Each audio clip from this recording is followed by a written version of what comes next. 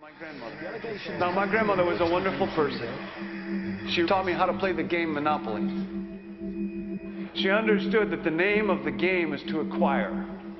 She would accumulate everything she could, and eventually she became the master of the board. And then she would always say the same thing to me. She'd look at me and she'd say, "One day, you'll learn to play the game."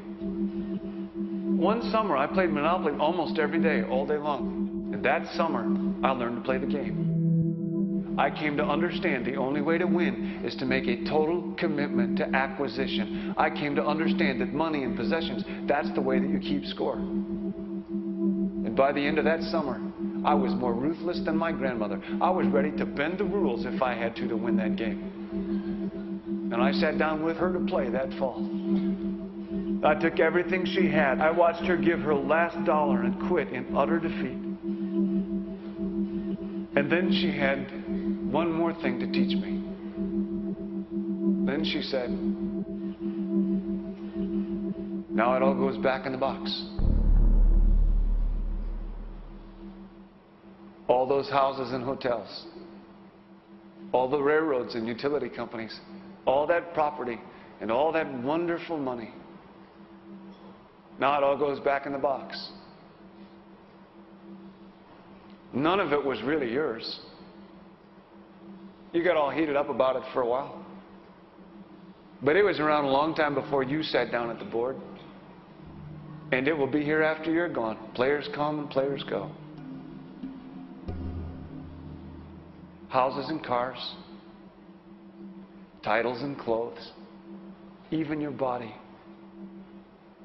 Because the fact is that everything I clutch and consume and hoard is going to go back in the box, and I'm going to lose it all.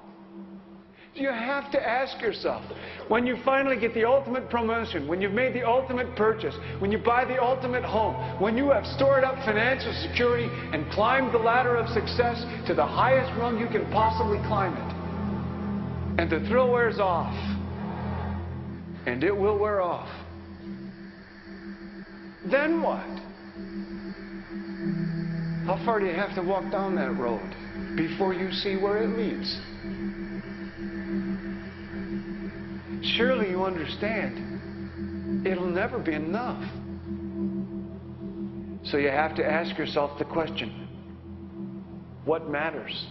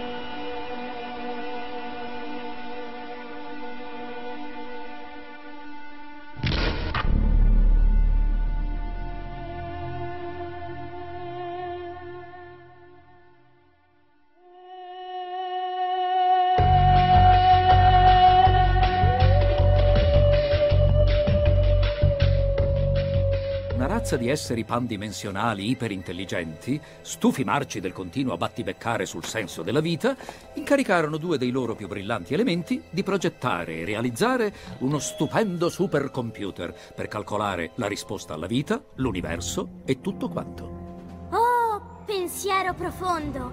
Noi vogliamo che tu ci dia la risposta. La risposta a che cosa? La risposta alla vita, all'universo, a tutto quanto. Ci piacerebbe una risposta, una semplice. Ci devo pensare. Ritornate in questo posto tra 7 milioni e mezzo di anni in punto. È finito? Oh no, continua, continua.